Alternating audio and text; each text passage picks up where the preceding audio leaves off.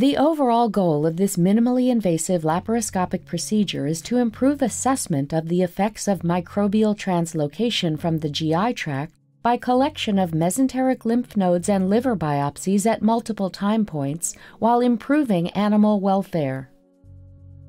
This method can aid in answering key questions in the field of HIV biology about immunological consequences of infection and microbial translocation on the mesenteric lymph nodes and liver and the pathology of these tissues. The main advantage of this technique is that it allows for sampling at multiple time points in a study with minimal impact to the animal or to the parameters that are being evaluated.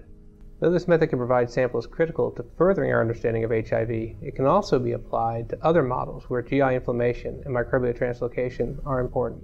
Doing the procedure will be Dr. Jeremy Smedley and Dr. Cassie Motes, veterinary surgeons at the Washington National Primate Research Center.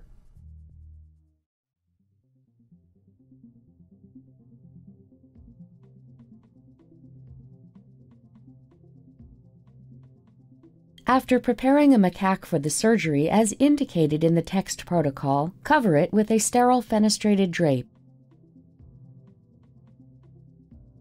Next, using a sterile camera drape, tightly cover the digital camera and plug it into the tower. Connect the rigid scope with the camera head. Then attach a sterile light cable to the rigid scope and connect it to the source of light. Finally, mount a sterile insufflation tube on the insufflator.